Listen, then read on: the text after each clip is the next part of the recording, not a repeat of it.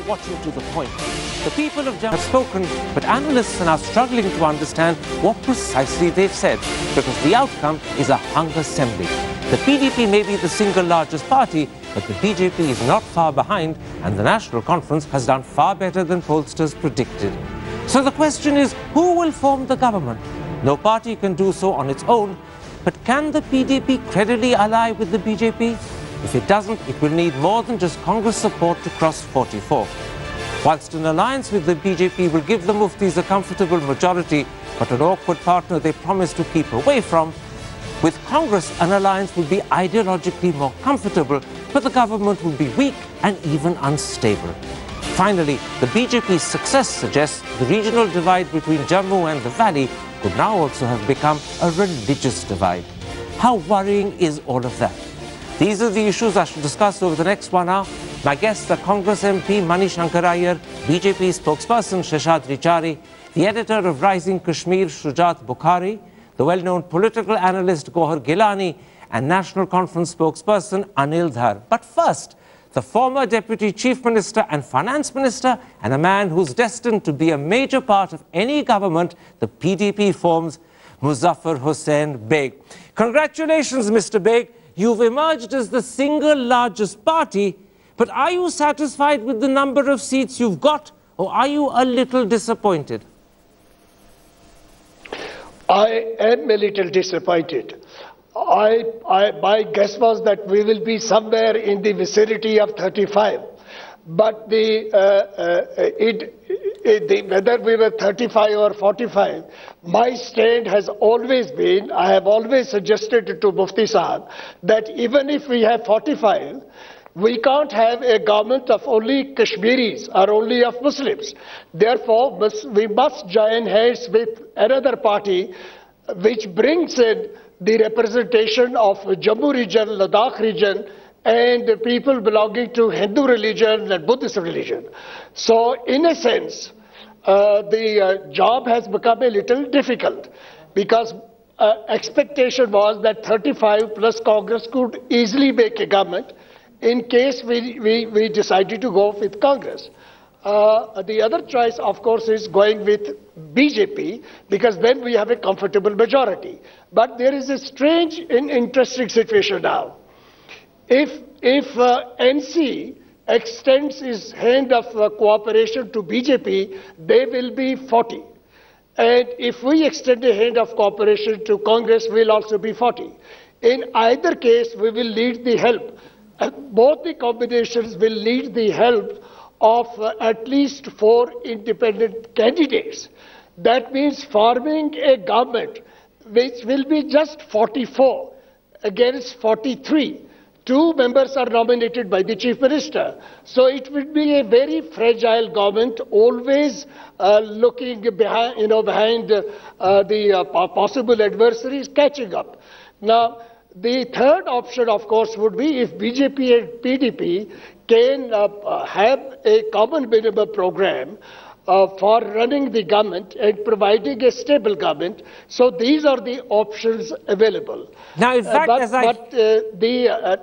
as I hear your answer, it's quite clear, Mr. Beg, that you're coming around to convincing yourself, and you're trying very hard to convince Mufti Saeed as well, that the logical and sensible thing would be an alliance with the BJP.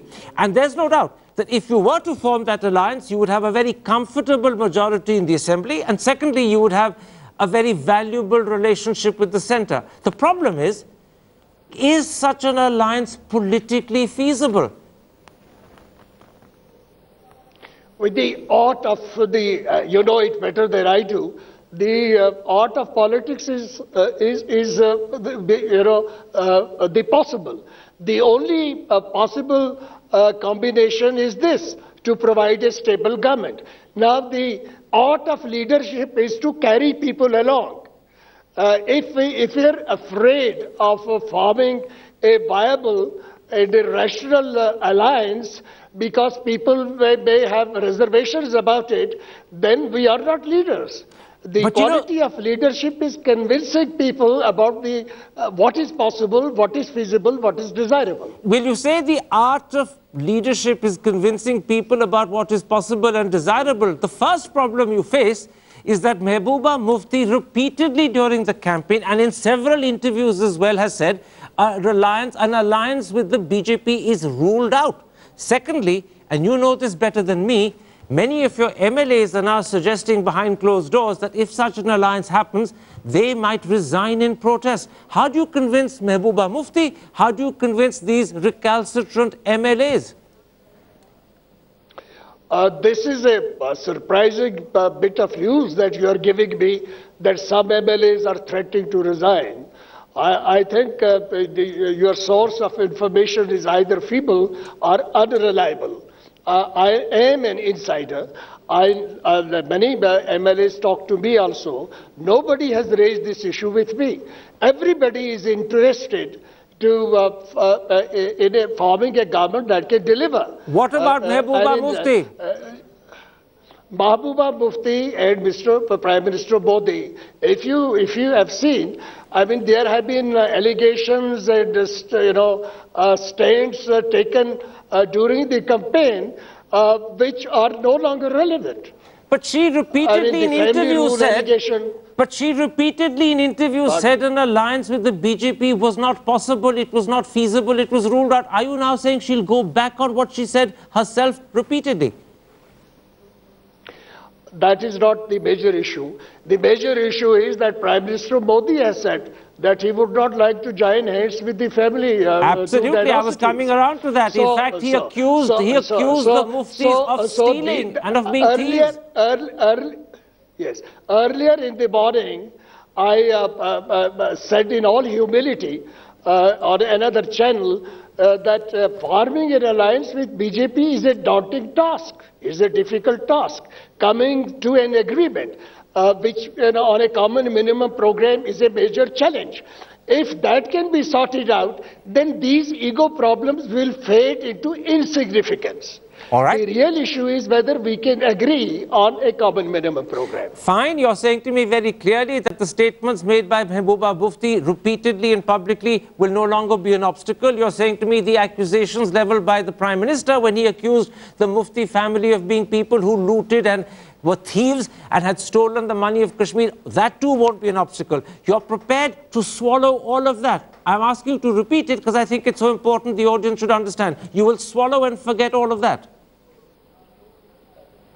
There is no question of swallowing anything. In campaign, many things are said. I will again refer to Prime Minister Modi. When he became Prime Minister, he said that BJP agenda as a party is one thing, but the government agenda is different. I think that's a very realistic approach. During campaign, unfortunately, in our part of the world, campaign becomes, it sinks into personal attacks. This is not a healthy trend, but we have to live with the fact that in our part of the world, electoral politics is not a very honorable exercise of mind or speech.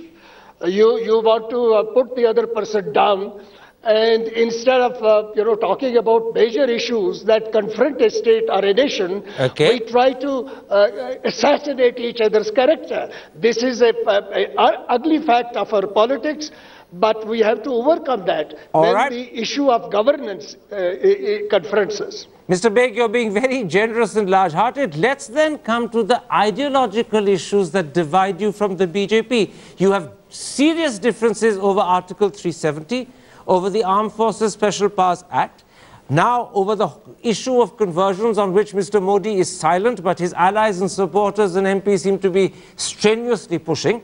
And you also have serious differences over the hanging of Afzal Guru and the way the central government handled that. Can you overcome these ideological differences? Let us first deal with the last point you raised. Afzal Guru was hanged during UPA government, and our major concern was that if you go serially, Afzal Guru appeared at 28. He was singled out by the UPA government, we believe with the knowledge and consent of the state government chief minister, and he was hanged. Now that sent a message that the law was being flouted. Leave it is not Guru a aside rule then. of law to pick. Leave So Guru aside. Come to Article 370. Come to AFSPA. Come to Article conversions. 370. You see, I have 2 points to make. First of all, that in the agenda, in the manifesto released in J&K by BJP, doesn't refer to Article 370. The second is that Mr. Modi has said that there should be a national debate on Article 370. That's exactly what we want.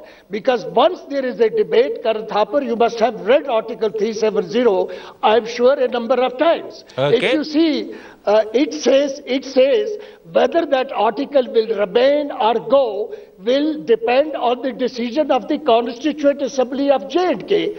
Constituent Assembly of J&K on 14th of July 1954 passed a unanimous resolution that Article 370 will continue in its form, and that was accepted. And therefore, 3 judgments of the Supreme Court that followed refer to this Article 370, and the fact that this could be changed, amended or abrogated only by the Constituent Assembly of the state of Jammu and Kashmir, and then the President could issue. So you're clearly saying to me that a public debate on Article 370 will actually lead to the outcome that Article 370 is permanent and the BJP will then change its position. Finally, that may or may not happen, but at the moment many would say that may be wishful thinking, but let's accept it.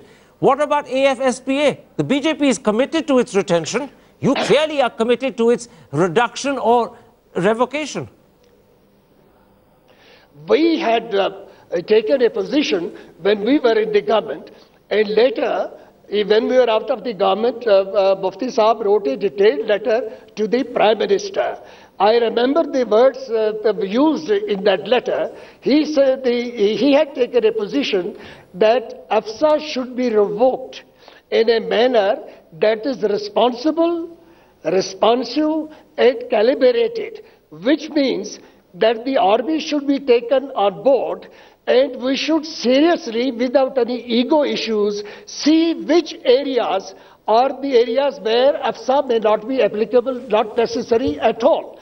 The Supreme Court, in a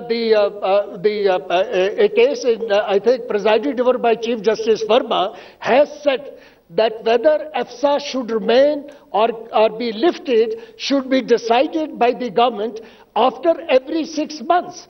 The reason given by the Supreme Court was that an excessive exposure of the army to civil population undermines the respect and the authority of the army. Can I interrupt? Therefore, we will try, if we form a government, we will try behind the scene, because we don't believe that we should bring these issues of national security and defense in a debate, acrimonious debate in public. We have to sit together, confidentially discuss, and then it can be reduced stage-wise in Jammu and Kashmir. You know, Mr. Beg, 2 questions on this issue about allying with the BJP. The first question is this.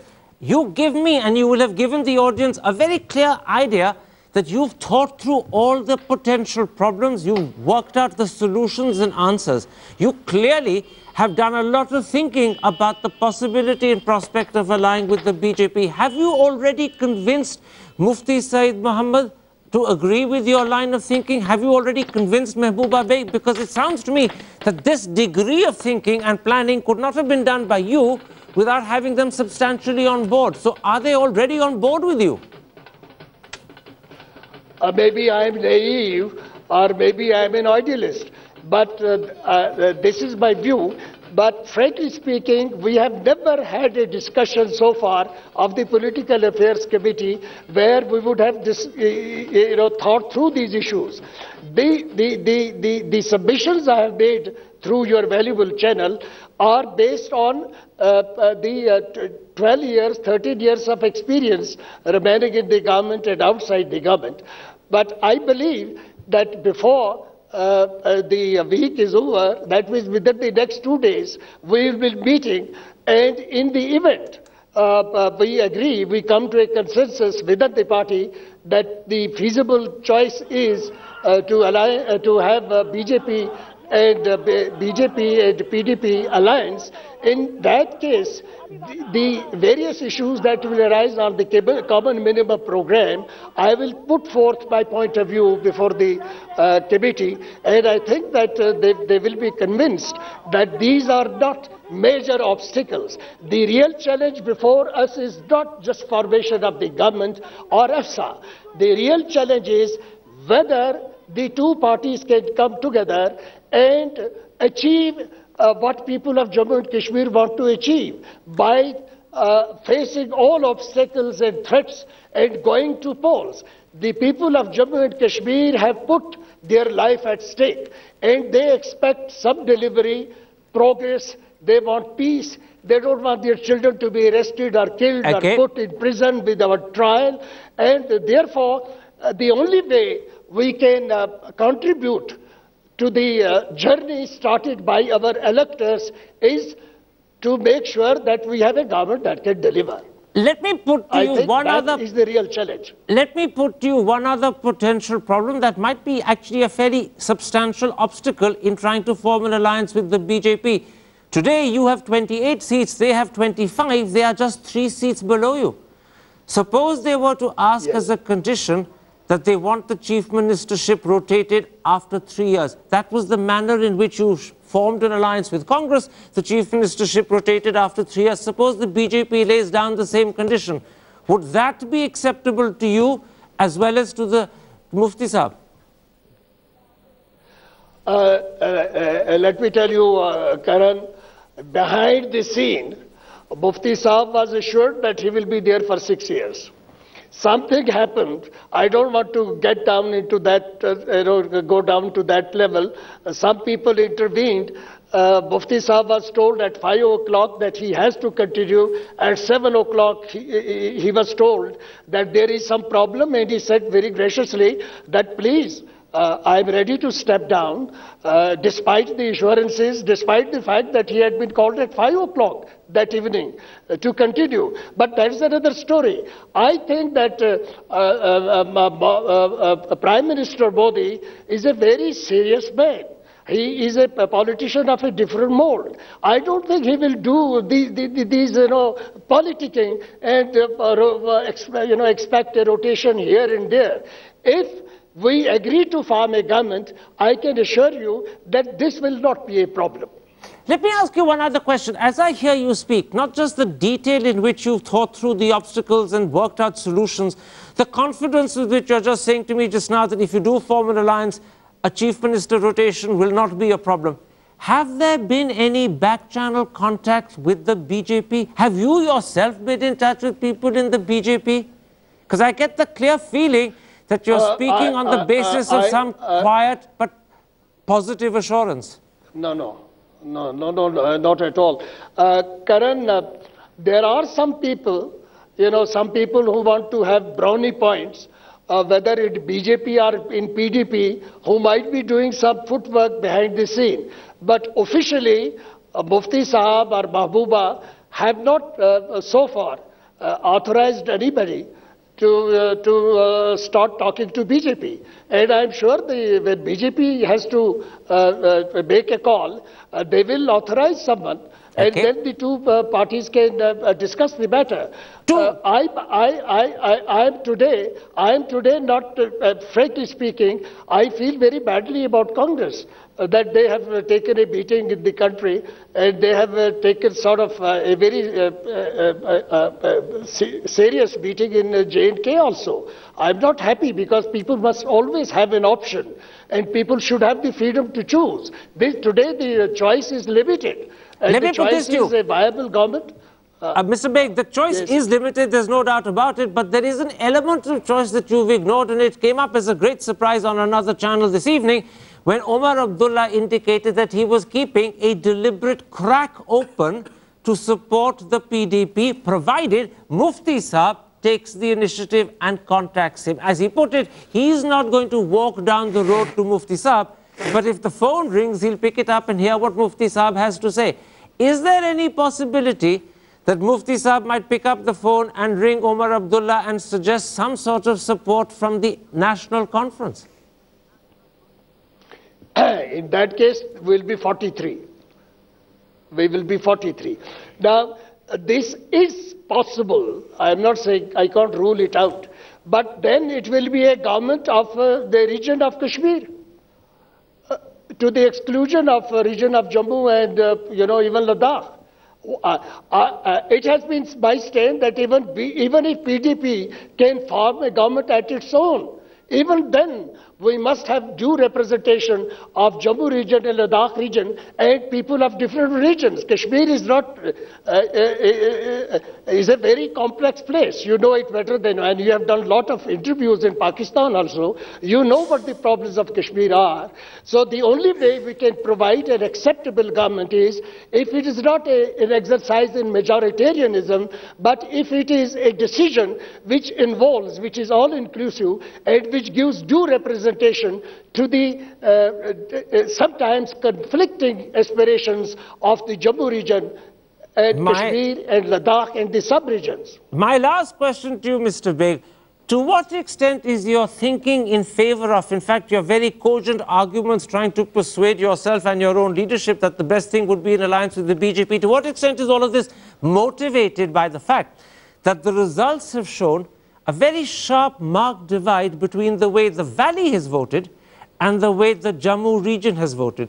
And what used to be a traditional regional division now to some looks like a religious division. To what extent is that also motivating your thinking that an alliance with the BJP, who won most of the seats in Jammu, would help provide a political bridge over both this regional and this potential religious divide? Karan, way back in January 2013, I had an occasion to discuss this matter with some very high up people in the government, then government, and I had expressed an apprehension that the way the election was, being visualized in the rest of the country, if that is done in Jammu and Kashmir, it might polarize people along regional lines and finally against communal lines. I am afraid that at that time it was not taken very seriously. It was thought to be just a hypothesis of some idealist or somebody, who suffers from excessive fear of the future. But the fact today is that there has been polarization. And this polarization is regional and even communal. Now that poses a very serious threat to the integrity of the state and then also to the integrity of the nation. Therefore, I think that the most desirable course for us would be to swallow our pride, whether it is BJP or whether it is PDP, and work in unison to ensure that this polarization doesn't undermine either the interests of the people of Jammu and Kashmir or pose a threat to the security or defense of India. Right. And polarization would mean playing straight in the hands of the militants and terrorists. Karan. Very, very quickly, one last question before I let you go. When does your Political Affairs Committee meet? How quickly will you have taken a party decision about allying with the BJP? Are we talking about just a couple of days, or are we talking about a process that could take longer? Right now, some of our people that we really expected to win hands down have lost. I'm surprised why. I'm really surprised how it happened. So we'll give them enough time, for licking their wounds. And there are some people who are celebrating. After the celebration and mourning is over, I think that will be the time when we will meet and take up this issue. But it may take time. So in other words, are you talking about days or are you talking about a whole week? A quick answer to that. Well, I think at least 3 or 4 days. At least 3 or 4 days. Karan, can I through your process may go on. Yeah. Come in, Mr. Chari. Can I through your channel place it on record that my admiration for Mr. Muzaffar Beg has gone a huge high grade of admiration for him. Has he, more to the point, Absolutely. suggested solutions to the obstacles I pointed out that would be acceptable to your party? Exactly. That's exactly why I'm saying he has really thought out the whole thing. He has put out a very logical conclusion for all the issues that we have been talking throughout the day. that all the channels have been talking throughout the day. The people of Jammu and Kashmir, I think, have taken a very strong decision and they have decided. In which case, if they were to decide at their Political Affairs Committee in the next 3 days that they wish to ally, how long would it take your parliamentary board to agree? Finally, it is, see, they are the single largest party. They have the right to decide. They have to form the government.